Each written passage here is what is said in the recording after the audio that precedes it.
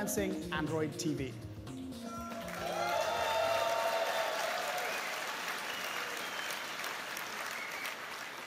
So this isn't a new platform. That's kind of the point. We're simply giving TV the same level of attention as phones and tablets have traditionally enjoyed. We want you to be able to leverage your existing skills and investment in Android and extend them to TV. There's now one Android SDK for all form factors. So today, I'm going to use the Android TV app on my phone. And the best way to understand Android TV is to just see it in action. So what you're about to see is hot off the press and really just an early look at the TV support that we're adding to the L developer preview. So in L, we've added what we call the TV input framework to Android. So it enables Android-based TVs to handle video from sources such as HDMI, TV tuners, and IPTV receivers. And the UI provides a unified view of your channels in a familiar channel hopping UI with the channel information on the top. Now, if you want to do something different, just like every other Android device, you press Home. And you'll notice that Home overlays on top of the content, so I can keep watching while I browse.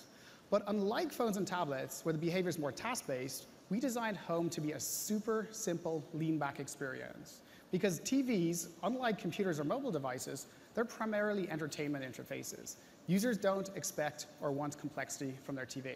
As I scroll down, you get immediate access to your applications, ordered by how often you use them.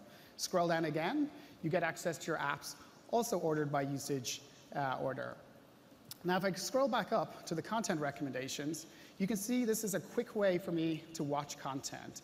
The recommendation system is completely open. Any app can publish to it, and it's ranked according to your usage patterns. So for example, I'm currently binge-watching Game of Thrones. I am actually. And I'll automatically be presented with a recommendation for the next episode, like so. With Android TV, we decided to build a core search functionality directly into the experience, powered by voice. So for example, I can just simply say, Breaking Bad. Google will interpret the result, get me a result for the popular TV show. Now, with one click, I can then watch it in Google Play Movies and TV or any other service that I have installed. If I scroll down, you'll see information on cast members. Scroll down again, I get related search terms, also YouTube clips at the bottom. Now, I can also pivot on cast members. So for example, I can click on Anna Gunn.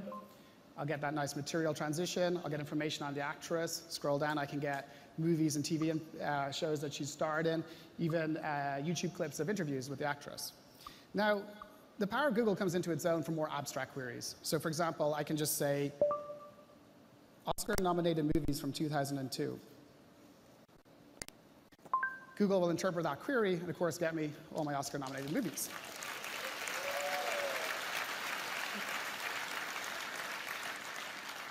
And so from here, of course, one click, I can watch it.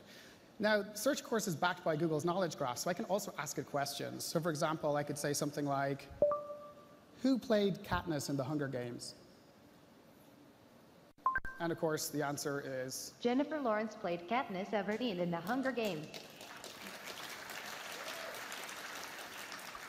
Developing for TV means creating a 10-foot user experience, so-called because that's typically how far you're standing from or sitting from the screen. In L, we've expanded the platform to support a lean-back experience with new framework classes that help you to quickly and easily build fluid, cinematic 10-foot user experiences. With Android TV, we enable you to take your games to the biggest screen in your house. And the games are getting really good. So for example, let me fire up one of my favorites, which is Leo's Fortune with this gamepad. And this is a really good, fun game. It's kind of typical of a modern Android game. It's got great gameplay, it's got great graphics, fast and fluid. I also like it because our lead UX designer's name is Leo. He's not quite as cuddly as this guy, but I could definitely see him with a handlebar mustache. Anyway, so another advantage of Android TV is you can tap into Google Play games to share achievements and leaderboards with friends. You can even play multiplayer games with your friends, playing from any device. So for example, I can launch NBA Jam, which is a really great game, and play a multiplayer game with my friend Alan here on the sofa. So let's try it out. So he's playing on his tablet. I've got my game controller. Let's try this. So we have a bet on. The first person to score is me, Okay, first one to 2. Okay, let's go. So the first person to do has to buy the other person beer tonight. Let's go. Oh, hopefully I can actually score. I'm from Ireland, so I don't really understand this game. Android TV enables us to bring Google Cast to more TVs. So for example, imagine Alan's visiting my house and he wants to share his new favorite jam with me. He can just fire up play music on his phone or tablet and cast it directly to my TV. The store will open officially in the fall with the launch of L, packed with some of the best content available today for Android, tailored, of course, for TV. So that's a quick overview of Android TV.